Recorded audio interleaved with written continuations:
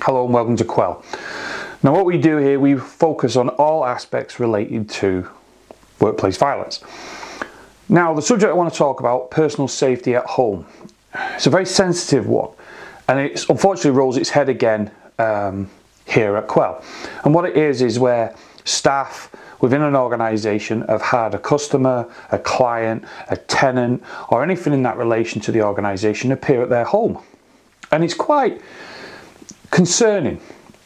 I've had it myself. During the pandemic, I had a female arrive at my home. She had a very large mask on, very large dark glasses and a hat that was covering most of her hair and things like that, and a coat and everything. You had to see it to believe it. I actually was more in shock the way she was dressed than it was outside. She started quizzing me on what we did. She started quizzing me straight away, and it was like, okay, where's this come from? And then she started wanting a course, and it was all this kind of stuff. Now, I did have CCTV on my house at the time, and I recorded this. Now, it took me about 15 minutes to basically talk off my property. But what I found interesting when I talked to my colleagues, and they watched the CCTV footage, they were shocked how much she tried to conceal her identity. Now, we still don't know who that was. I did go through, a lot of you will know, a lot of social media abuse from some people. We did know who one of them was. Unfortunately, it was our competition. They don't trade in this environment anymore. But when you deal with anything to do with workplace violence, you have a degree of risks as a company to ourselves.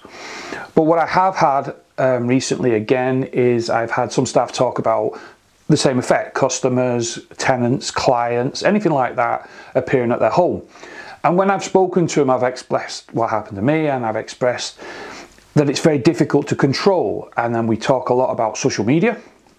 I always talk about social media. I always say, how much information do you put out there? I'm very limited on my personal life, but again, it's what you put out there. Then I also ask, well, what have you got at the house as a deterrent? Now, it's easy to say security lights deter people, but I always talk about CCTV, which can be very expensive, but I also talk about dummy cameras you can get from places like Poundland, Argus, B&M, things like that, and put them up, and especially ones with a little red light that you put batteries on. Yeah, it might look false close up, but from a distance it could look quite real. I also say, why don't you stick a sign up, a little sticker on the front door? You can pick them up quite cheap now, even off eBay, and it says CCTV in operation. That can deter. And then you've got Ring doorbells or Blink doorbells.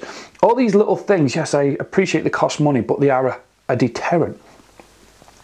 If you haven't got an alarm on your house, get an alarm box. Again, you can go to Amazon and you can buy false ones that have batteries on, last so many years. And this is what you're trying to build upon, is this deterring people. Yeah, I know we talk a lot about crime, burglary, people breaking into property, but this is to stop someone from invading your personal life.